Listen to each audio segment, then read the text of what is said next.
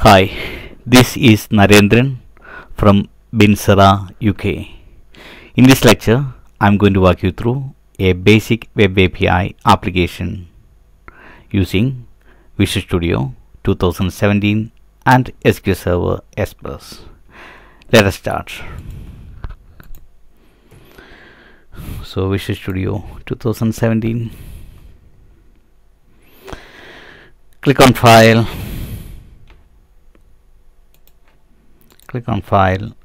New Project. So in this demo, we are going to follow code first approach, and we are using ASP.NET Core Web Application. So click on Core Web Application, give it a name, just say yes, okay, Sierra's shop, okay, or Sarah's shop.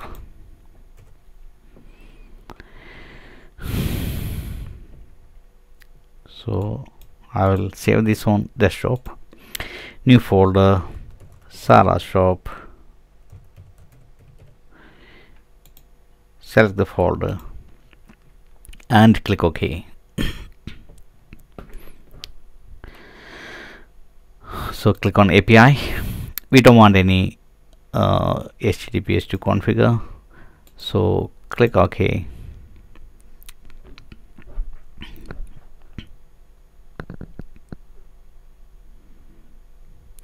As we are going to follow code first approach, so we go to create model class first. So in order to do that, add a new folder, name it as models, right click on models, then click add a class.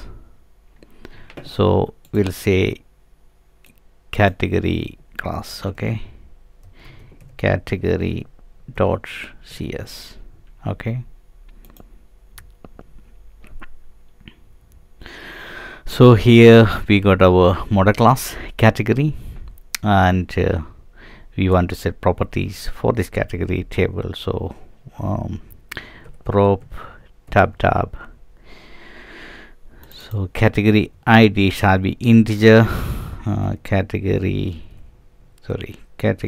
ID, and I'm gonna set this as a primary key.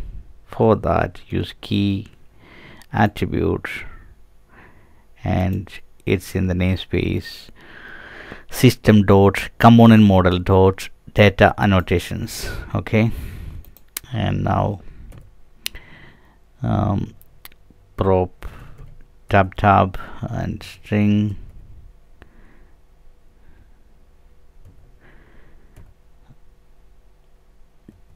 category name,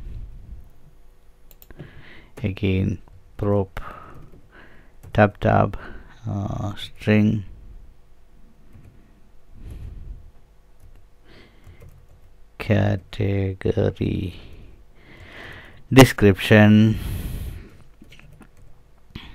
category description, so looks all spellings are right, correct? Yeah, that's fine. So you're gonna name this table table as category. So the naming available in namespace, I'll just say control dot system dot component model dot data annotations dot schema, okay. Yes, add that namespace, and so we're done. Now if we want to set the column type, data type of the column,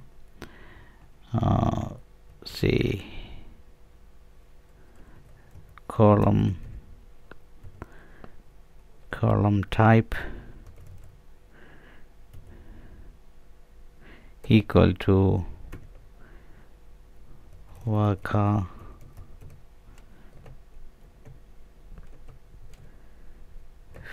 $50, is it right?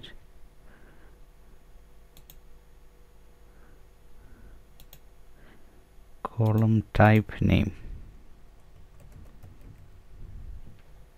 Yeah, column type name equal to Waka50,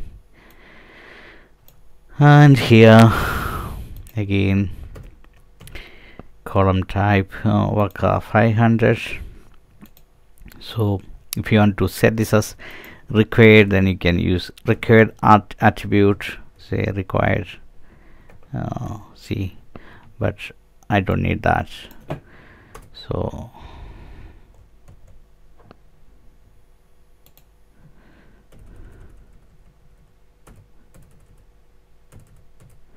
you can also give the validation message as well.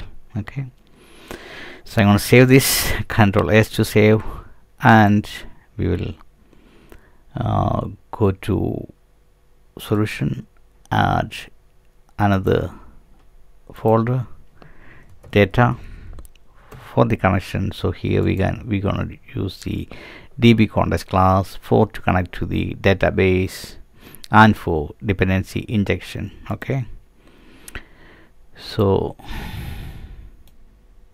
what's the name of the shop? Sarah shop DB context. Okay, so you name it as DB context. There we are. It's so we need to add new get package manager. So we need to search for entity framework core. So check for core.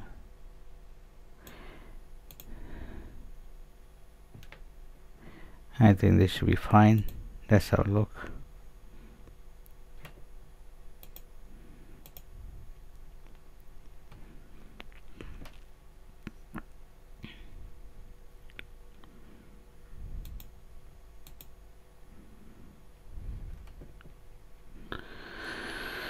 So come to DB context. So we gonna inherit DB context from this entity framework core. After that, we go to register that in the startup class. Yes, for dependency injection. So service dot add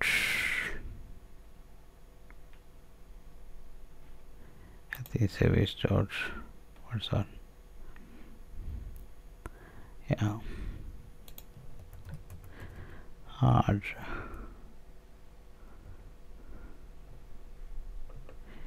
DB context comes Sarah's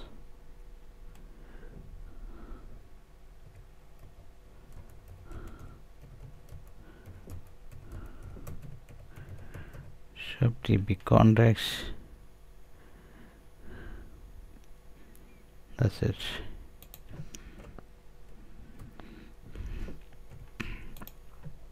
Control dot Sarah shop DB context. Sorry, control reset.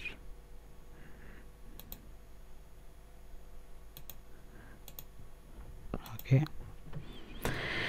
So we need to configure some more settings here, so that I'm gonna copy this and paste it there.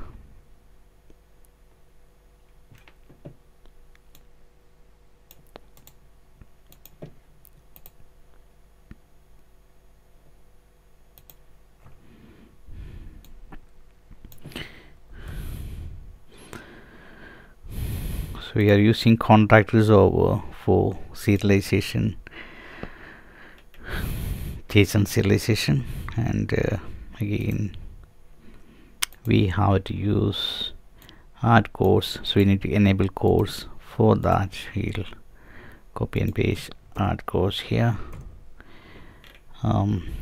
So the course must be enabled to listen to the ports for to use in the front end. So if you want to access this API somewhere else, we need to give the name here. So name of the port here, or you can use star, just use star to listen to any port. Okay, so I'm gonna copy this and I'm gonna paste that here. Okay, this is common for all anyway. So if you're using Angular, I'm going to use Angular. That's why I use this one to consume this API. And if you want to use something else, you can just use the star here like that. So I'm going to leave this as it is. Control S to save. Come to DB contacts and then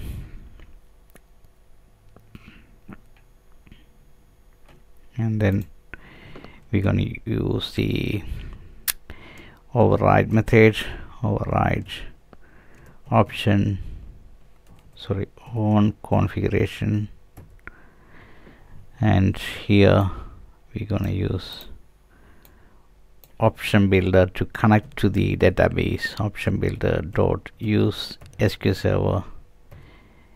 server to connect to the database, and here we'll pass the connection string.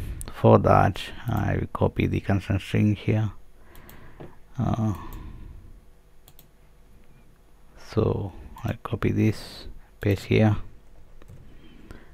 and I'm going to change the database name to Sara DB. Okay, so this is going to be our database name, and now I'm going to set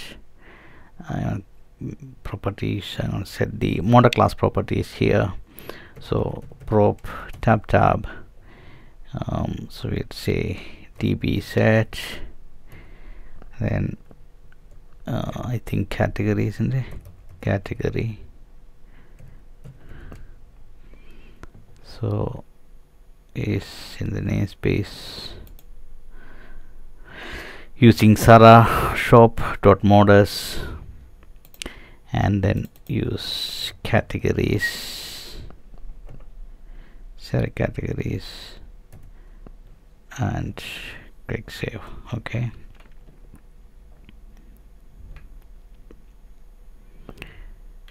that's done. So now we are ready to create our database. So we can do that from the console. So go to console, tools, and NuGet package manager console. In here we can use add migration, give it a name initial,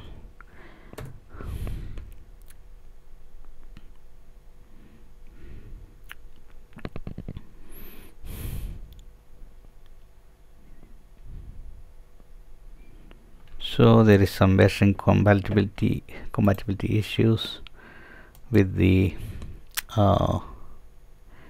.NET Core. So what I'm going to do, manage NuGet package manager,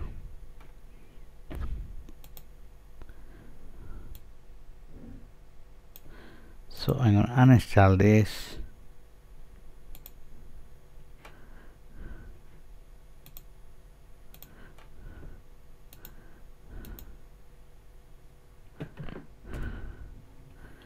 So I'm going to use Enity framework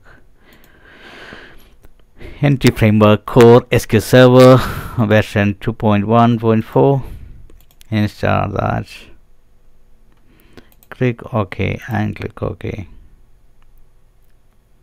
and again tools, so that's also 1.4.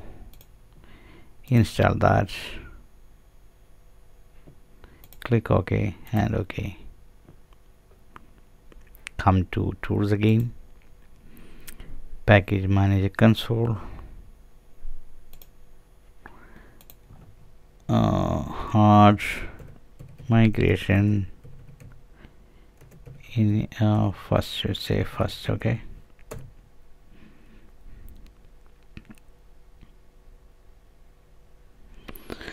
so the Enity framework will create database for us. So basically update database. So we'll have the database created shortly.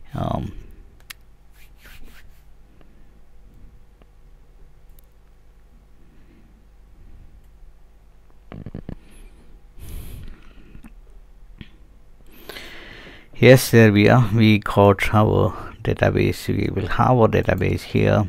We can just refresh it. See what's happening. Failed to retrieve data for this request.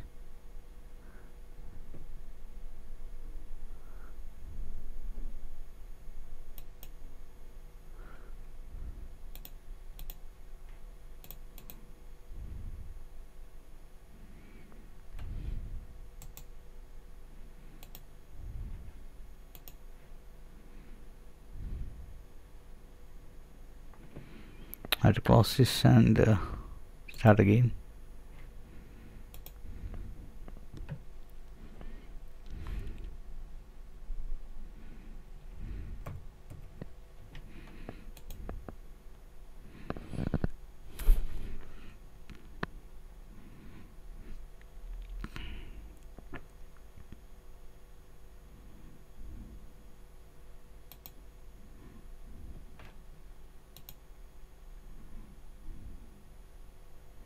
So we got our database here, we got our tables here. This table category got columns here. Okay, so we're going to add some records. For that, edit 200 rows, add vegetables, all kinds of veg. Okay, and then electronics, and then all kinds of electronics. You say cars, or makes available, yes, your makes is fine. So we got 3 records now, and we want to retrieve this data using web API. Okay, so for that we need to create controller. So we'll build the solution first, rebuild it. Okay, and now we're going to use the controller. Click add new controller, API controller with actions using Enity framework. Click add, select the model class, category models, set the DB context, change the name if you want. If not, just click add. It will create the controller, and then we are ready to go.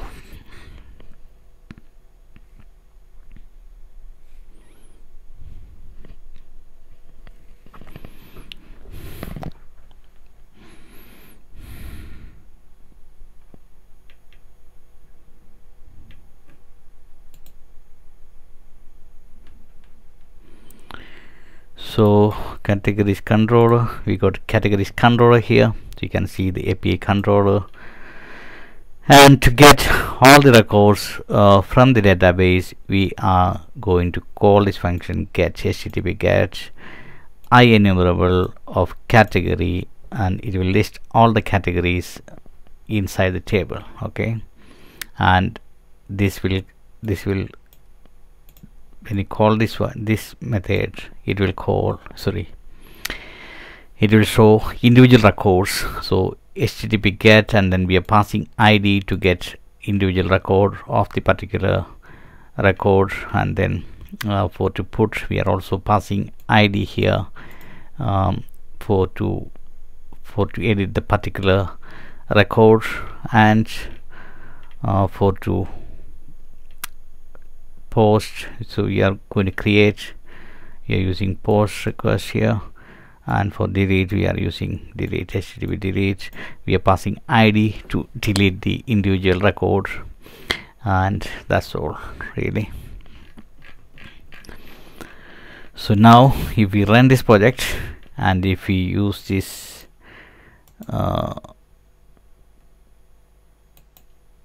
API get categories, then we should be able to retrieve the details what we entered previously into the table categories.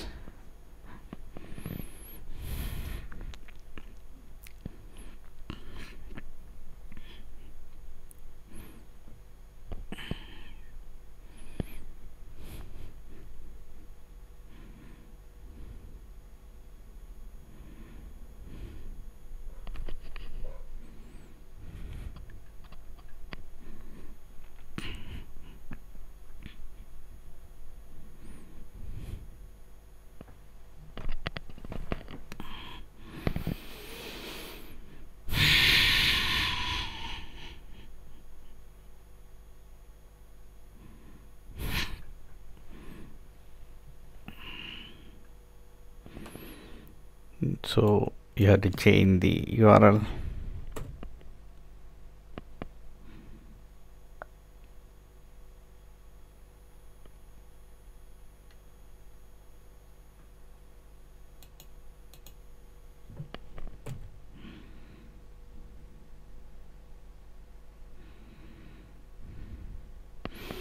There we are. We got all the records within the table here. All these records we are getting here as a JSON format. Okay, so variables, so we are getting variables, all kind of age, category name, electronics, and category description, all kind of electronics, and we got all the records here. So this is all about API. So if you want to call this API, if you want to consume this API, then you can call this URL here. Just copy this and use it with the Angular or with the whatever technology, jQuery or whatever technology you are going to use to consume this API. That's all about this API code first method. Is very simple. I hope you enjoy the video. Thank you for listening and have a great day. Okay.